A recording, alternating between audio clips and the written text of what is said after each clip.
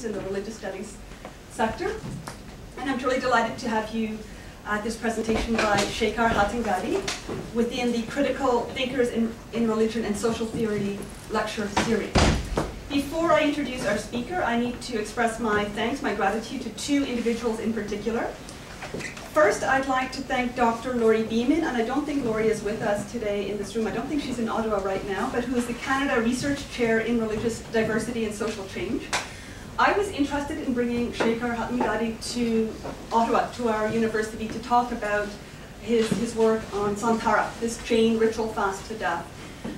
In some capacity, I wanted Shekhar to come to our department, but Laurie was able to make the connection between Shekhar's work, which she's looking again at those very fertile but very difficult to pin down ideas of the secular and the religious, and make a link with her own work. So she sponsored this talk, and she invited him to present a part of this lecture series, so I'm deeply grateful to her for that. Secondly, I would like to thank Dr. Heather Shipley, who certainly is here. I'm not sure she's in the room this very second, who's also part of the Religious Diversity and Social Change Research Group on campus, and who almost, I think, single-handedly runs the Critical Thinkers in Religion lecture series. Dr. Shipley certainly has been extremely involved in organizing this presentation right from get-go, which has almost been a year now, actually. So making contact with the speaker, creating the poster, organizing the room, organizing the sponsorship from A to Z. Heather, Dr. Shipley has been involved in that. So thank you so much, Heather, for all your tremendous efforts.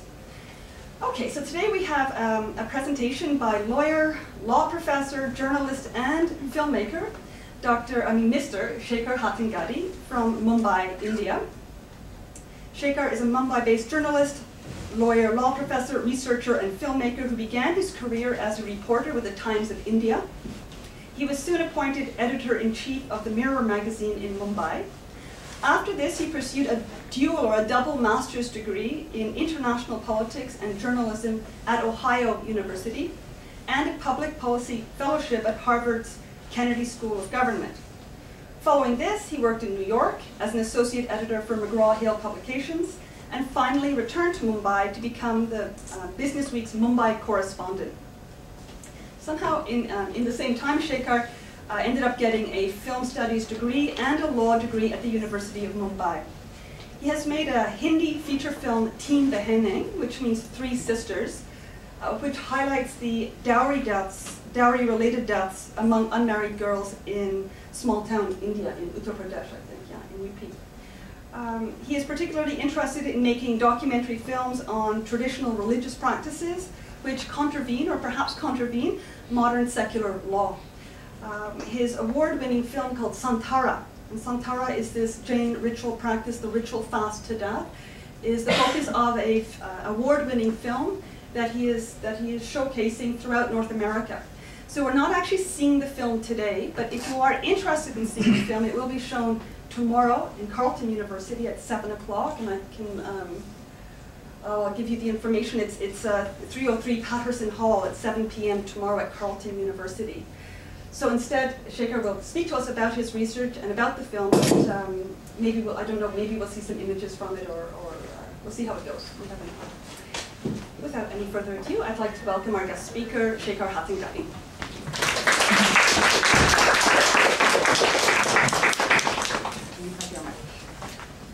So, let's see if it works, right? Can you hear at the back with the mic? Is it okay? Can you hear me? Okay. Good afternoon, everybody. And my special thanks to Dr. Anne Valeri, Dr. Laurie Beeman, and Dr. Heather Shipley for organizing this trip of mine to Ottawa and for hosting this particular event. I'm particularly honored to be part of this Critical Thinkers in Religion series, because I know for sure that some of the past speakers have been rather big names in religious studies. I'm not a scholar of religion in the conventionally understood meaning of the word. I'm more of a law kind of a person, a legal researcher, a law professor, and a lawyer by training. But my interest in religion in general and in religious practice in particular stems from and extends to the limit to which religion and religious practice can illuminate this larger debate that countries like India, societies like India are confronting at the moment. And that is, how does a faith-based society grapple with traditional religious practices which seem to contravene, as Professor Valeli said, modern secular law.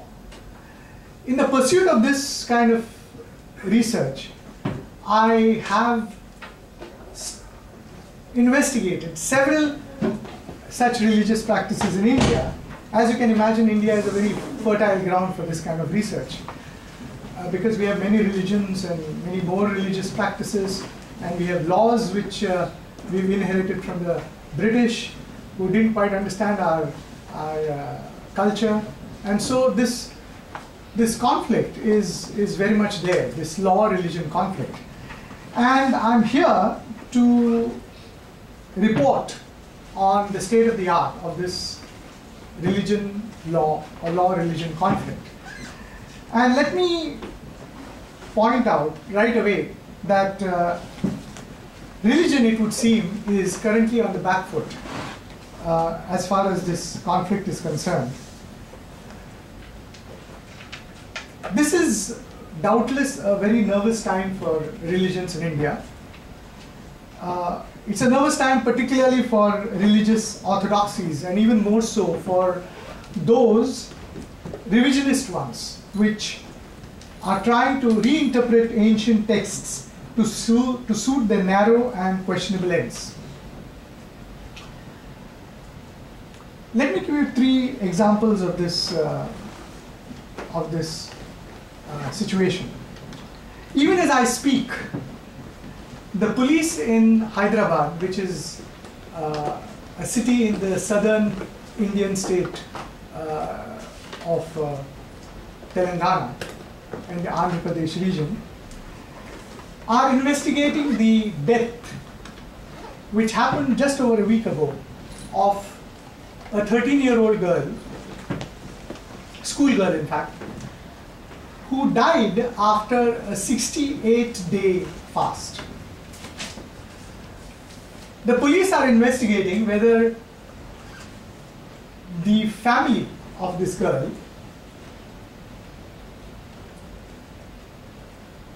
persuaded, encouraged, or at the very least failed to prevent this particular kind of death. Allegedly, the family which runs a jewelry business was spoken to by a monk, the family's spiritual counselor, who it seems indicated that if this girl undertook this kind of a fast, then the family business would prosper. So the investigation is whether the family members and others were, in a sense, abetting or encouraging this kind of suicide. That's one instance. But I'd like to, before we move further, talk to you about the same incident, which is part of a news report that I received from associates in India. It says, with family blessing, now this is important, with family blessing, girl fasts for 68 days, dies, giants outraged. Now there's some kind of controversy over whether this is a particular kind of fast or not, but that for me is not really material. That's the area for scholars of religion. For me, the interesting part is that it was a fast, it was a death, and it has been investigated as something that could possibly be a culpable offense.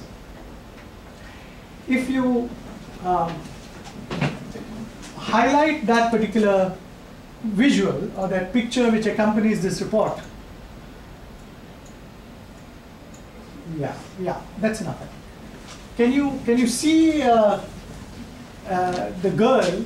In fact, it's the corpse of the girl that is being, I wouldn't say paraded, but being taken to its to the funeral spot in a kind of a procession, which was a kind of celebration of her fast and of her ultimate death.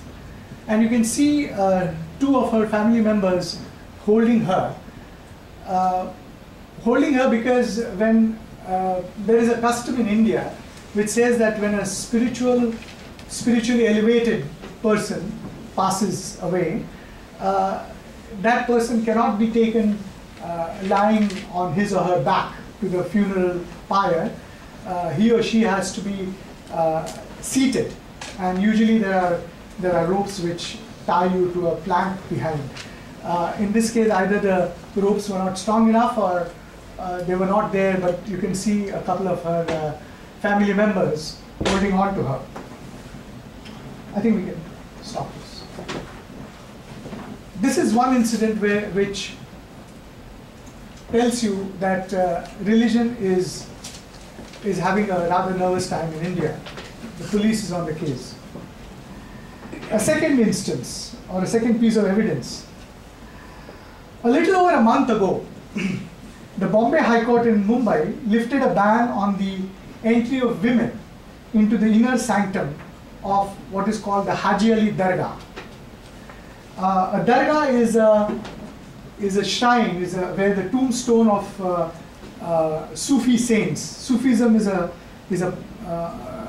sect within Islam, where such saints are buried, and Haji Ali is the name of that particular saint, and that dargah is very picturesque. It's actually a little away from the coast of Bombay, and you actually have to trek through an elevated road on both sides of which you have the Arabian Sea in order to get to that dargah. Now, this dargah was otherwise open to the public. Women were traditionally allowed inside ever since the centuries-old dargah was first built, till about 4 years ago, when the Dargah Trust suddenly decided to impose the ban on the entry of women, claiming that Islam considers women touching the tombs of its holy men, and even the very presence of women at their tomb sites as being sinful and blasphemous. The Bombay High Court was not persuaded. It observed that the trust had failed to establish its claim on the basis of the verses of the Quran that it had cited to justify the ban. It also dismissed the trust's claim that the restriction was imposed to protect the women worshippers from being molested or sexually assaulted by the men visiting the dargah. A third instance. Earlier this year, in April 2016, the court actually had gone a step further by breaking an established traditional practice of not allowing women entry into the Hindu shrine of Lord Shani. Lord Shani translates to Lord Saturn, in a place called Shani Shingnapur, a temple town about 300 kilometers east of Mumbai city. The temple town, by the way, is famous for being a town without locks. The townspeople believe that the powerful benediction of Lord Shani protects the entire town from the acts of miscreants. And so when a state-owned and a state-run bank wanted to open a branch there with safe deposit vaults or boxes, you have them here, I suppose, right? Where you put your valuables, which would obviously necessitate the use of locks. The people insisted that there would be no locks. The other notable characteristic of Shani Shingnapur is that the sacred Chauthara, or the sanctum sanctorum of the shrine, has been kept out of bounds for women devotees for as long as anyone can remember. This restriction was challenged several months ago by members of an activist group called Bhumata Brigade, who tried to storm into the sanctum, resulting in the group leader Trupti Desai being restrained and detained by the police. Ms. Desai then threatened to lower herself into the sanctorum, which is located in an open courtyard, from a helicopter with the help of ropes, but was told that she would be denied flying rights over the temple precincts. The feisty lady did not have to push her case further, as the temple trust, in keeping with the High Court directive, relented. Henceforth, women will, and I quote, neither be encouraged nor stopped, end quote, from entering the Chauthara, a senior temple trustee, Shalini Lande, incidentally a woman, announced after the decisive trust meeting. The trust decision to allow unrestricted entry to members of both sexes was welcomed by the state chief minister, which would be the Indian equivalent of the premier of a Canadian province, who pledged that to the High Court that his administration would strictly enforce a law that stipulates a 6-month jail sentence for anyone preventing a person from offering prayers at a public temple or a place of worship. As a sidelight, the trust decision was also followed by a public warning issued by a Hindu godman, complete with matted hair, rudraksha beads, and smeared with holy ash, that allowing women into the Chauthara would mean that Shani Shingnapur will now become a den of vice and criminal activity, and that rapes would be rampant across the temple town and perhaps even across the country. Well, no such dramatic development has been reported during the 6 months since the gender restriction was lifted, so one can safely say that the government's apprehension was quite unfounded. And Trupti Desai, the women's rights activist who had nursed ambitions of an aerial entry into the Shani Shingnapur shrine, has promised to take the battle to other temples in India with similar restrictions. In one of them, the battle is already ongoing. The Lord Ayyappa temple in Sabrimala is located in the southwestern Indian state of Kerala. The temple authorities have traditionally barred the entry of women between the ages of 10 and 50 so as to keep out menstruating women from the temple premises. Two stated reasons for this ban. One, that a physically arduous pilgrimage precedes the ceremonial proceedings at the Ayyappa temple, and women would find it difficult to trek several kilometers on foot through forest areas and climb steep hills. The second reason is that Lord Ayyappa is a celibate god. For the uninitiated, let me point out that Indian gods, like those in Greek mythology, have human traits and failings. So the temple authorities have traditionally felt that allowing menstruating and therefore, controversial description, unclean women near the shrine would amount to a sacrilege. Well, women's groups don't think so. The campaign against this line of thinking is spearheaded by a group that piquantly calls itself Happy to Bleed and has made sufficient noise about this kind of discrimination that the Supreme Court of India is now hearing a public interest litigation that on this issue.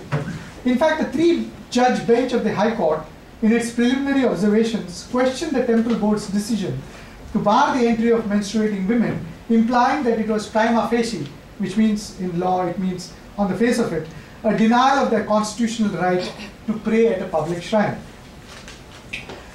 Encouraged by such supportive utterances from the country's high-ranking judicial authorities, namely the judges of the High Courts and the Supreme Court. Incidentally, we have, unlike courts in North America, we have only one Supreme Court for the entire nation. The highest judicial authority in or a tribunal in a state or a province would be the High Court. Here you have, I think, Supreme Court, which is the highest authority. In India, it's the High Court. So the judges of the High Court and the judges of the Supreme Court are both considered, quote unquote, the higher judiciary. So encouraged by supportive utterances from these members of the higher judiciary, women in India are now pressing for equal status in various other spheres of personal law, which so far have remained untouched in deference to religious tradition. Among them are practices such as polygamy, talaq-e-biddat, and nikah halala, which are unconstitutional according to a petition filed by a Muslim woman from West Bengal state and admitted in late August this year by the Supreme Court. Under the Muslim law in India, prevalent in India, a Muslim man can have up to 4 wives at the same time. But the corresponding practice of polyandry, that is allowing a Muslim woman similar rights, is not permitted. The divorce laws in Islamic jurisprudence are similarly one-sided. A Muslim man can simply utter the word talaq, which in Arabic means I divorce you, 3 times to his wife, and the marriage is effectively null and void. That's called talaq-e-biddat. The corresponding right of the wife to initiate divorce proceedings, called khula, is much more cumbersome to exercise and certainly not as summarily effected as the talaq-e-biddat. An Indian court was faced with an intriguing case some years ago. A Muslim man came home one evening after downing a few drinks, or maybe more than a few drinks, and in that inebriated state picked up a quarrel with his wife, which escalated to the point where he pronounced triple talaq and went off to sleep. The next morning he was remorseful and wanted his conjugal privileges back.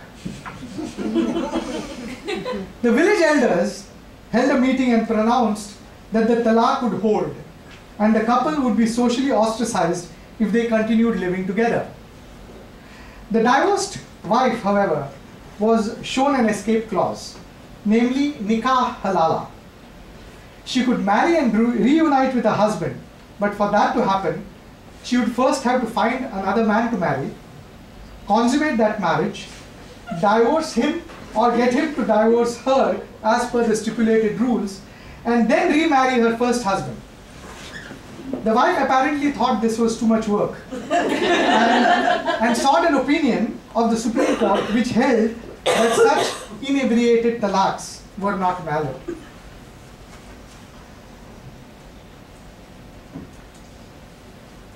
The majority of the cases I have cited so far seem relatively straightforward, in that they are seen as instances of blatant gender discrimination trying to hide behind the fig leaf of so-called religious tradition.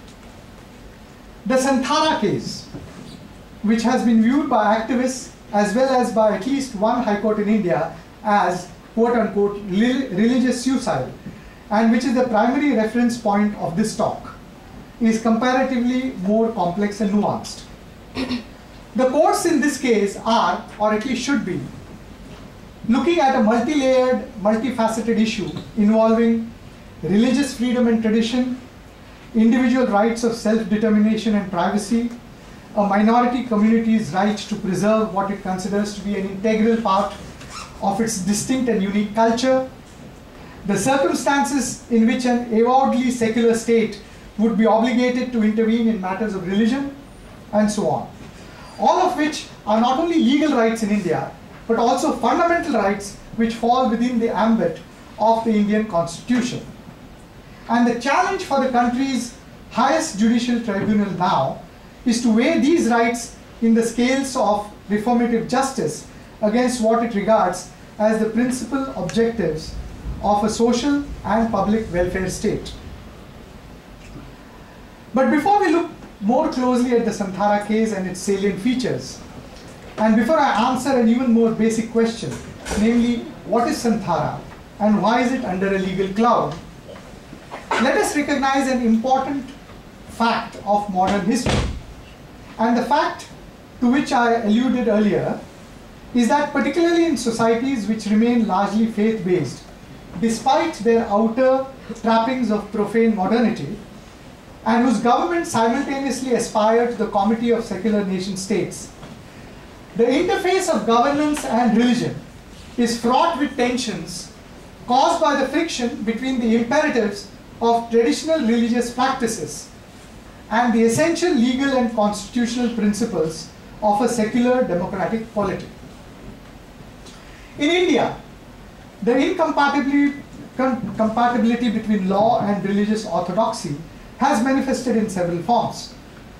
Restricted entry into temples and their sanctum sanctorums, raising issues of equal treatment and gender discrimination, which I mentioned earlier. Induction of minors into cadres of monks and nuns known as Bal Diksha. Bal means child, Diksha means renunciation, and challenged by activists as violative of child rights. The orthodox prohibition in some religions, most notably Zoroastrianism, against organ donation. The use of wine in church rituals in the face of state-imposed prohibition, among others. But it is without a doubt most dramatically apparent in the case of what have come to be known as religious suicides, typically where a religious or sectarian tradition endorses the self-extinguishment of a human life as they occur, as these incidents occur in a legal system that treats suicide as a criminal offense. Let me tell you a little about Santhara. Santhara is often also referred to as Salekhana. It's a religious practice, a traditional religious practice among Jains. Jainism is an ancient Indian religion. Some people believe it's an offshoot or a breakaway from Hinduism, but the Jains are pretty clear that theirs is a distinct religion on its, of its own right, and should not be confused with Hinduism, although some of the tenets kind of overlap. There are three basic tenets of Jainism that you would need to know what Jainism really is. And the three basic tenets are ahimsa, which is non-violence, aparigraha, which is a kind of detachment from worldly objects and desires. And third is called anekantvada, which is an openness and an inclusive approach to differing views, and even if they are contrary to your own. This is the kind of inclusiveness that Jainism preaches. So basically these are the three tenets of Jainism. And ever since the current tenets of Jainism were established around 400 BC, thousands of its followers down the ages have embraced this particular feature, that is the fast unto death, which is considered the high point of ahimsa or of Jain religious orthodoxy. The antiquity of this practice and its religious significance notwithstanding, Santhara today finds itself within the crosshairs of a campaign by activists to abolish this practice for its alleged abuses. One such activist, his name is Nikhil Soni. He is now a Jaipur, Rajasthan-based lawyer, hails originally from what is known as the Churu, C-H-U-R-U, Churu district of the northwestern Indian state of Rajasthan. The district has acquired the dubious reputation of being the world's Santhara capital for its highest per capita incidence of this practice in recent history. Growing up in Churu, Soni was for years a mute witness to several such ceremonial fasts unto death, till 2006. That year, after the police failed to prevent an elderly woman's demise through Santhara, Soni filed a writ petition against the practice in the Rajasthan High Court, calling it, quote unquote, a social evil that should be deemed as an act of suicide and therefore illegal under Indian law. His petition demands that the practitioners of Santhara should be prosecuted under section 309 of the Indian Penal Code, which is the section for attempt to commit suicide, and that supporters who encourage it by venerating them as spiritually elevated beings should be charged with abetting a crime. Well, the battle lines were clearly drawn once the petition was filed. If Soni's petition evoked the right to life enshrined in Article 21 of the Indian Constitution, the Santhara advocates turned the tables by positing its very corollary, the right to life, according to this argument, is meaningless without the corresponding right to stop living, that is the right to die. The same article, that is Article 21, they underline, also grants a person the right to personal liberty in such matters. Their defense, bolstered considerably by the active support of the retired High Court Judge Panachan Jain, further sought the protection of at least 3 constitutional provisions as well as the endorsement of an international covenant. I'll leave out those the details of those constitutional provisions, but suffice it to say that all of the above collided head-on with the very citadel of India's highest judiciary. If the Santhara apologists and followers had the country's primary statute book and an international covenant apparently on their side, Nikhil Soni had the weight of judicial opinion firmly in his favor.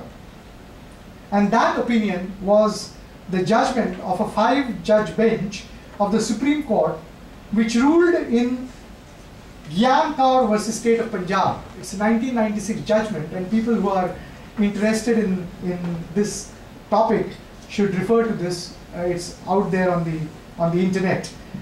Gyan Kaur, G-I-A-N-K-A-U-R, Gyan Kaur versus State of Punjab, in which the Supreme Court said that the right to life is a natural right embodied in Article 21, but suicide is an unnatural termination or extinction of life, and therefore incompatible and inconsistent with the concept of right to life. Emphasizing the sanctity of human life, the court was categorical, and I quote, "By no stretch of imagination can extinction of life be read to be included in protection of life," end quote.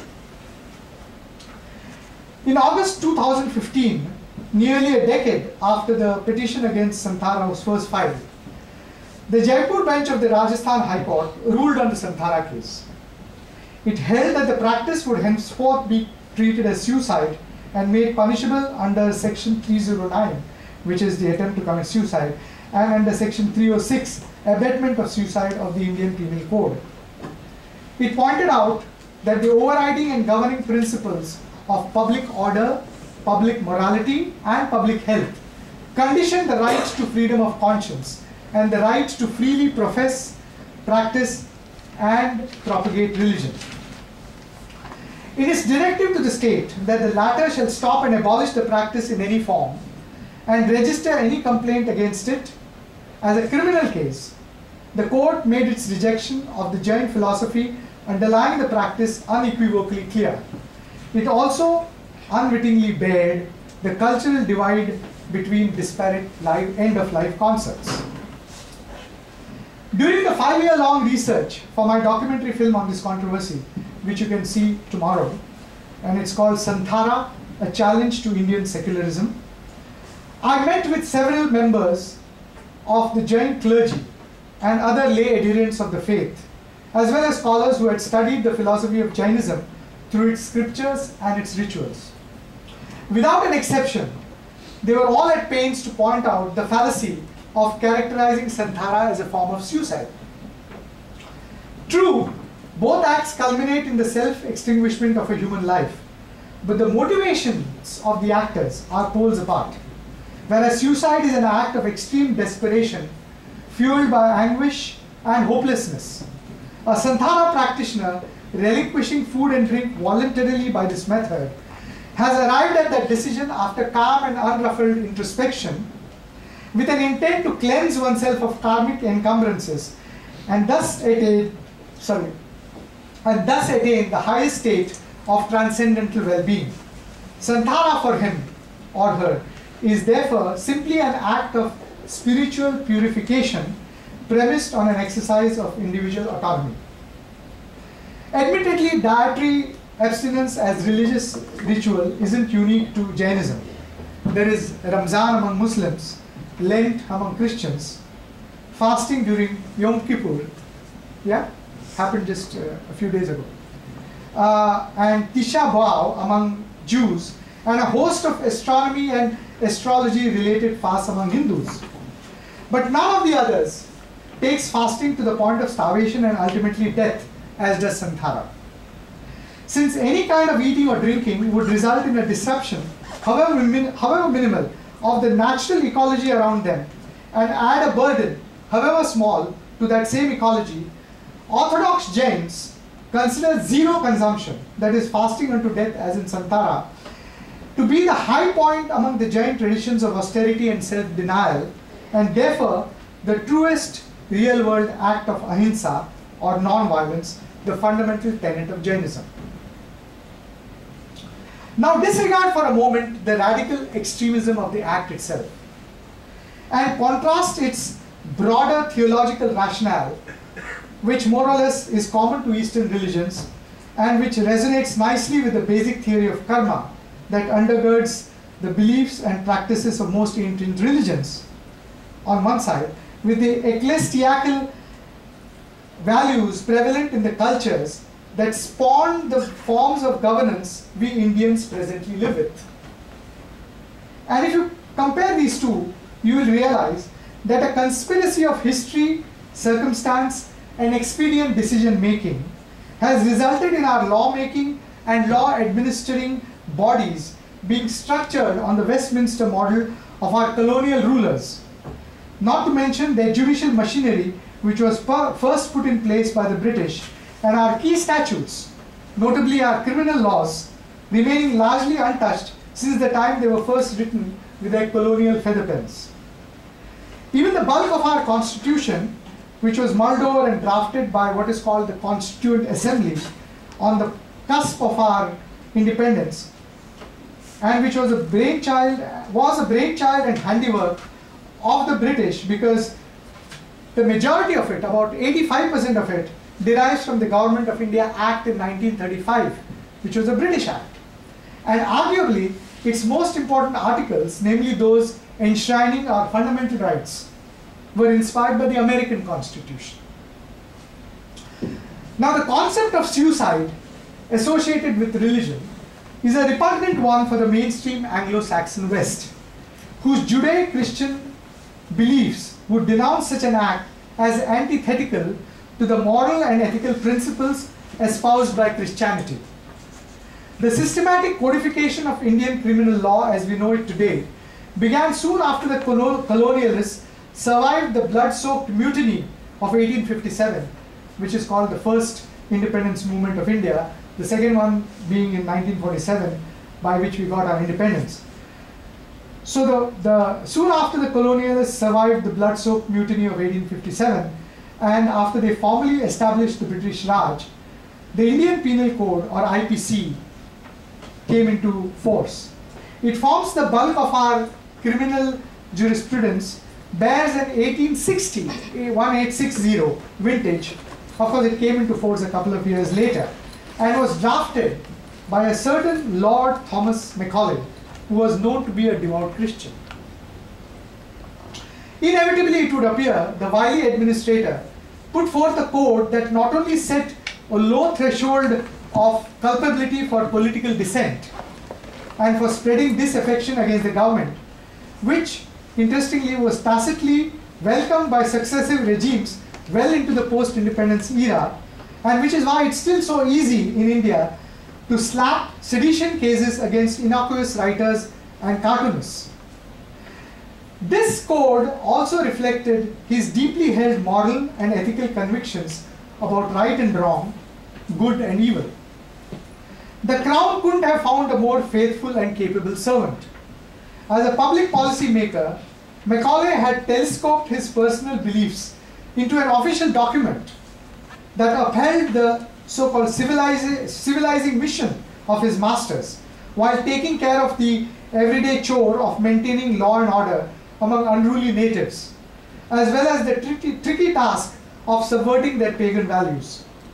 The IPC established the first requirement of maintaining law and order, and Macaulay's introduction of English as a medium of instruction in schools and colleges contributed to the second. It paved the way for Christian missionaries to press forward with their religious conversions among the needy and with their so-called convent education among the aspiring middle classes. From this large-scale acculturation, emerged a new generation of brown sahibs, or babus as they are derisively called, bureaucrats and other administrative personnel eminently qualified to maintain the institutions of the British Raj. But it also set the ball rolling for a fundamental and deep-seated, albeit seldom articulated, discordance between the Western ideologies that created those institutions and devised their operating norms and procedures, and the Eastern philosophies that shaped the worldview of the people those institutions were meant to serve. Instead of the earth, the meek religions of the subcontinent have thus inherited an ill-fitting legal template, forged, so to speak, in the smithies of the West. And the Santhara case serves to emphasize the seemingly irreconcilable difference in perspective on the specific issue of suicide. Unlike a Christian believer who looks upon the human body as a God-given temple of the human soul, and therefore beyond the realm of willful and deliberate destruction by any human being, a devout Jain views that same body as a prison of the human soul, the fulfillment of whose needs corresponds to the accumulation of bad karma. This basic contradiction between a statute founded largely on a Christian-inspired bioethic and the essentially Eastern variant of the idea of spiritual advancement through abstinence and renunciation rears its head whenever an ancient religious practice like Santhara collides with contemporary law. The conflict becomes particularly glaring in a faith-based society like ours, whose polity has embraced forms of governance and administration that are transplants from an alien soil. Which raises the question, are countries such as those in Europe and North America, which enforce a rather strict separation between religion and governance, and which discourage public displays of religious festivity, faring any better? Having painstakingly achieved the ideal of the church-state divide through centuries of struggle, these countries are apt to look askance, particularly at the Indian nation-state, where a government that calls itself secular regulates religious institutions, subsidizes Hajj trips, and deploys state resources to safeguard Amarnath Yatra pilgrims. But times might be changing. Although the conventional mainstream idea of secularism in Western democracies Ted, can you turn the projector off?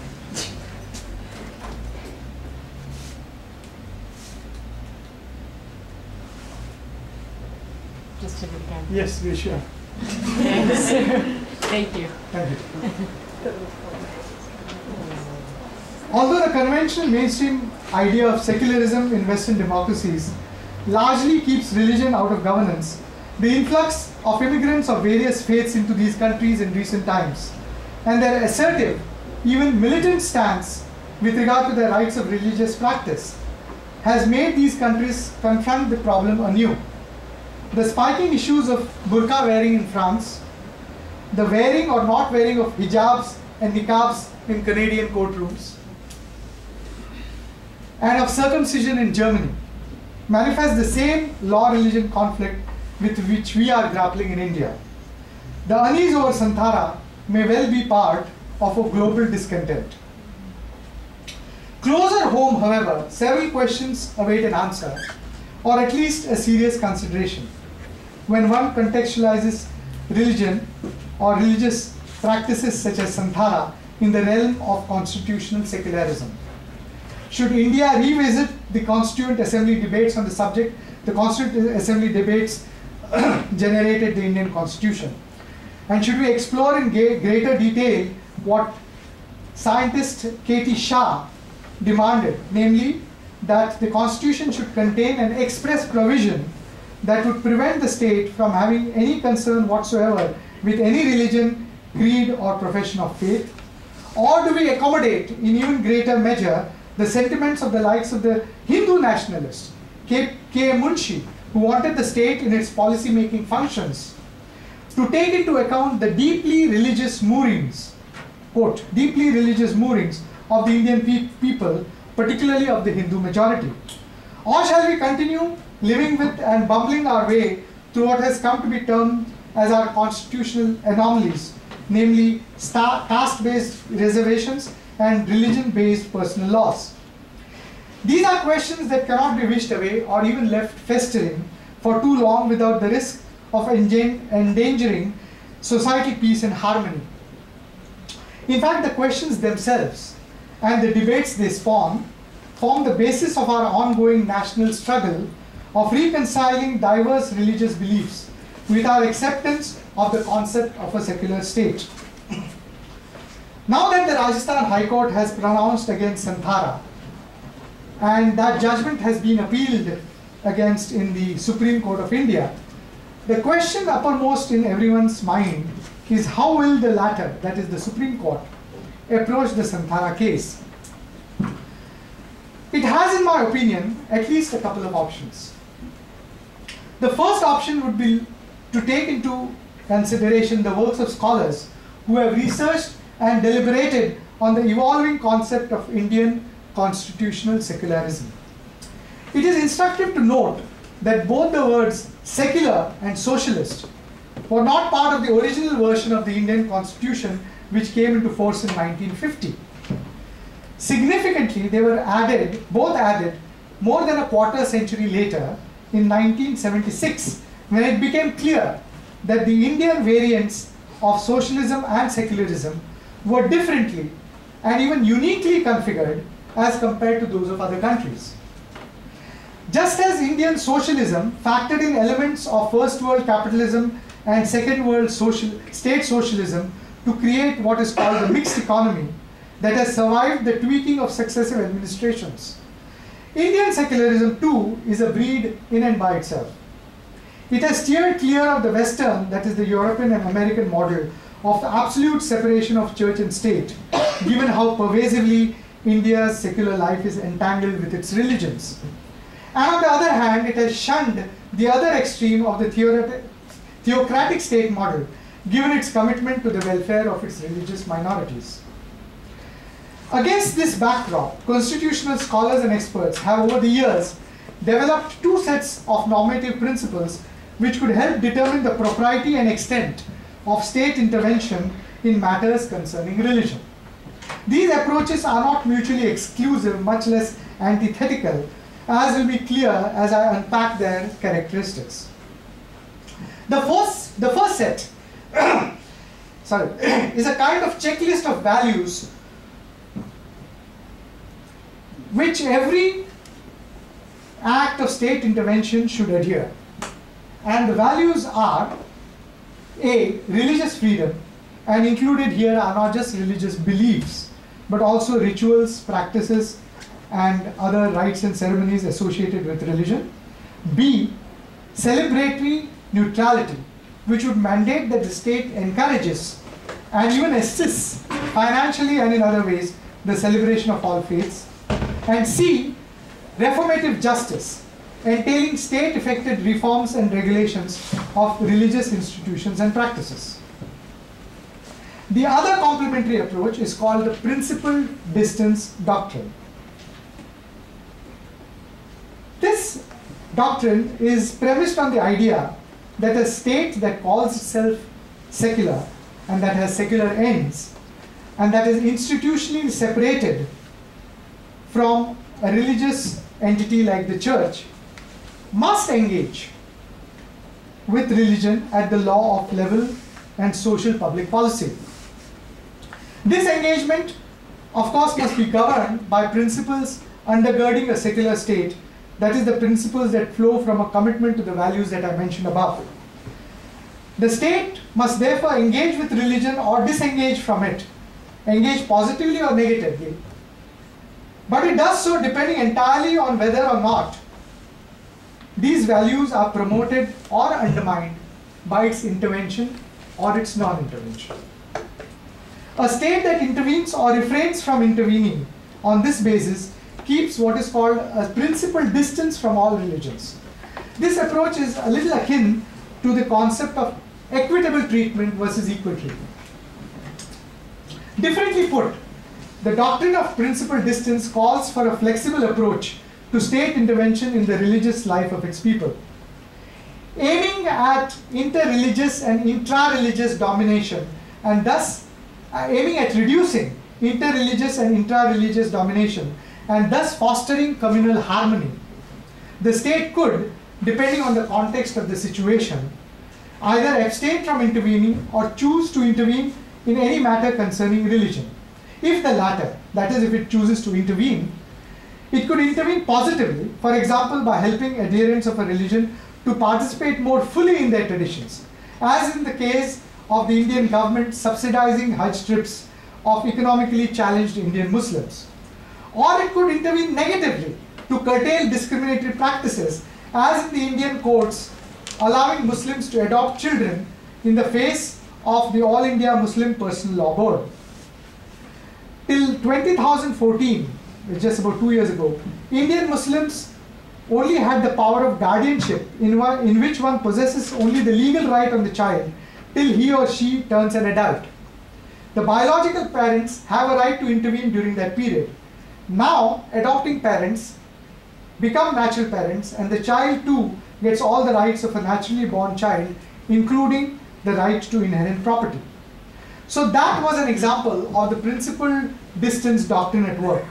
And that, according to me, is one option before the Supreme Court, namely to listen to what scholars and experts have thought through and arrived at, and to use that template to evaluate the validity of the Santhara practice and to determine its continuance in a regulated or an unregulated form.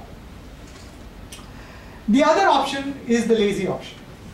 The Supreme Court could merely choose to view its own Gyan Kaur ruling as a binding precedent, and on that basis, as well as on the Rajasthan High Court ruling, which effectively backed the petitioner's contentions equating the practice with suicide, outlaw Santhara for good.